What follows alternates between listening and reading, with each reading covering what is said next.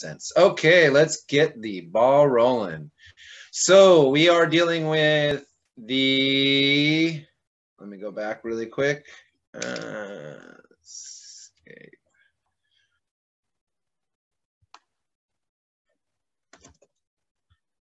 Solano County, and we're dealing with Vallejo today. All right, so now that we got that corrected, my apologies. I used a little bit of a standard format for stuff. So we're dealing with Vallejo. The question is, what will $500,000 buy you in Vallejo, California?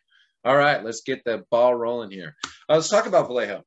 I've actually lived in Vallejo for about 3.5, almost 4 years, actually, now that I think about it. Great community. In fact, if you look at the picture down below, you can see where I was living at, which was about 5 blocks up from the actual coast on Florida Street. Really nice Victorian community. So let's talk about Vallejo. What do you need to know? It is one of those old military communities, so it has some beautiful Victorian houses. A strong economy and affordable housing has meant new prosperity for Vallejo recently. As new business and new residents come to the city, many of them are finding that this is really kind of that really nice, sweet spot between Sacramento and San Francisco. So if you're looking to travel or you want to go to the Sonoma Coast, Napa, etc., you're right there. It's a good transportation hub as well. Some are attracted by the restored Victorian homes and business fronts, others by the newer homes in Northgate and Hidden Brook developments. And Hidden Brook is over that hill right past 37. So waterfront and Mare Island redevelopment has become a community effort with input from residents helping shape the future of what has become the most important economic generator in the city. If you look to the right of that picture, what you can see is a little island area, which used to be heavily military, especially in World War II. It was a ammunitions depot in essence. What they're doing is they're trying to redevelop that to make that more friendly for the kind of the urban setting. As well, you'll see that there's some new communities on Mare Island that I would recommend that you go check out. They have some beautiful homes there too. Nice location. Again, perfectly located if you are kind of one of those people that travels between Sonoma, Sacramento, and San Francisco. Otherwise, the city's ferry terminal and ferry services have served as a model for the Bay Area. And if you have not gotten an opportunity to take the ferry to, like, let's say the Giants game in San Francisco, this is one of the coolest things about this area. And I spent quite a bit of time on the waterfront, so I recommend it if you get a chance to get down there. Beautiful, the yacht club's down there, so really nice area right there on the Napa River. Okay, let's get into the housing market update. So, home to Mare Island and gateway to the Sacramento Valley is how I would term this. What's the state of home sales in Solano County? I keep leaving Sonoma in there. Solano County and Vallejo specifically. And the loan limit, this is Solano, Sonoma County is 764, 750. Solano County is 644, 250. So I will make that correction immediately for you. 644, 250, and this is Solano County. My apologies for that. It's a little bit impacted this morning with some other stuff, so my apologies. Solano County. Okay, so let's get back to the nitty-gritty, which is the presentation. All right, so get back. The home sales slow because of supply and demand. Rates are going up, and you just see a lull in the industry right now for any number of reasons. But obviously, rates are a factor, and people are really busy in the beginning of the year or just reconvening. They usually want to wait till April to start their home search again. So kind of a normal lull in the market. Contingencies and lack of concessions are part of this market still. Loan and appraisal contingencies are frequently being removed. So if you're getting into that scenario, definitely if you're working with me, we'll talk about that appraisal insurance, making sure that we have some backups in case some of this stuff does change, because we want to have a super competitive offer. And that's the key here, is you really need to package and be working with your loan officer and your real estate agent in synergy to make sure that you guys are presenting a really compelling offer, because most likely you're going to be competing with other people, and you want to stay within that framework of what people are offering. Again, I've seen some ridiculous stuff, so there's stuff that you're just not going to compete with. Like a good example is had a client who just put an offer in, cash offer, $180,000 above asking.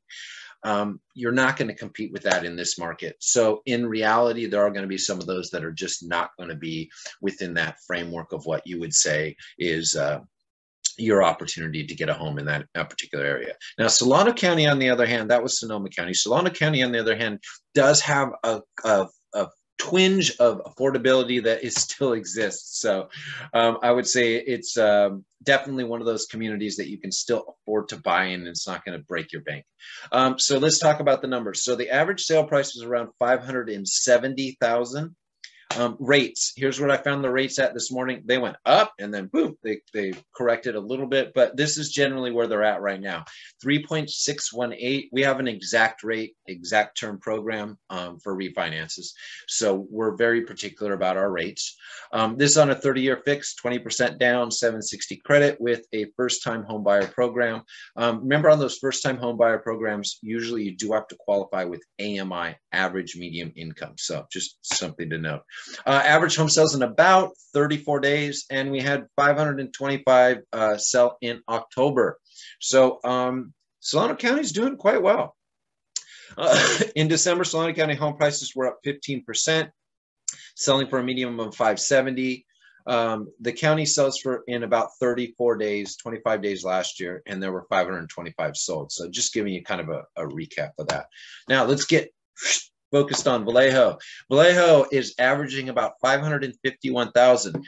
This is awesome because in reality, what you're dealing with here is this 644,250 cap, which is just a random number for you, I'm sure at this point, is important because what happens is any of the actual loans that are above that, so let's say you take a loan out for 645, up to whatever the limit is in that area, that's going to be considered a high balance loan, which means you're probably going to get a little bit higher of a rate. So again, here's what I found, 3.618 on a 30-year fixed. This was not a high balance, just FYI. I left that HB in there because my bad. 34 days on the market and 135 properties sold last month. So we're seeing movement in Vallejo. Definitely. December 2021, Vallejo home prices were up about 20%, selling for about 551, 36 days on the market. And there was 135 homes sold in December this year, and it's down from 140 last month. But that's still a really significant number. All right. I usually give you some examples of homes that are actually currently on the market. And then, of course, I'll pick one that's sold just to be representative of what we would call comps in the area. So Vallejo home on 380 Linfield Drive. This is a 4-bedroom, 2-bath, 1,300 square foot home, single story, nice layout, decent sized lot. This one's going for 549. I'd say this is right there within that wheelhouse of what is the market is holding in this particular area. So I would imagine this would be a competitive bidding process with this particular property. So that's something that you want to reach out to the listing agent and just kind of get all the dynamics of what their expectation is before you actually make that offer. Okay, let's look at another one. Second example here, 149 Plav Way in Vallejo. This one, again, 549. This is a 4-bedroom, 2-bath, 1,700 square foot. So a little bit bigger of a house, an additional bedroom, still at the same price. This for me is probably a manufactured home, but if you notice and you kind of look at it, one of the things that's really cool is it does have solar on it already. So that's kind of a nice move-in quality.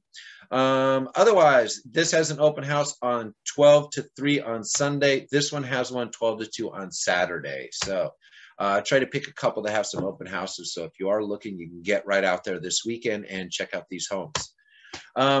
This is what sold recently. If you are looking in the market for Vallejo, we're going back to December, just FYI.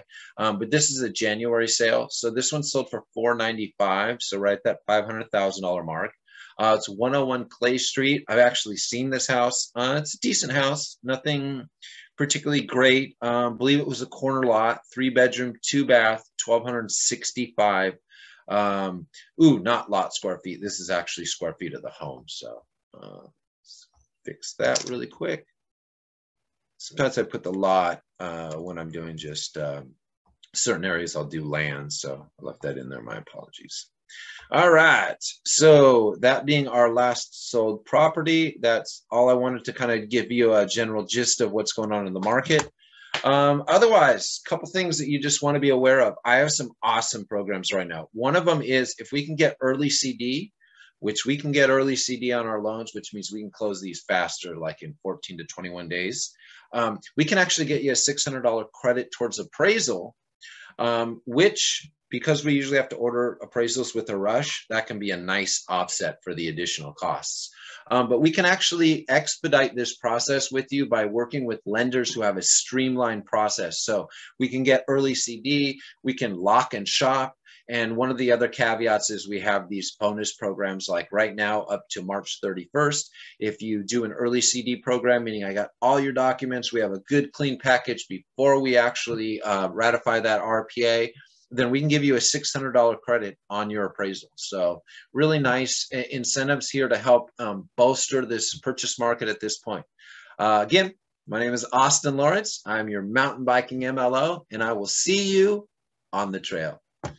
Thank you very much for watching. I really appreciate it. Please subscribe, put your comments below. I will definitely get to all of them.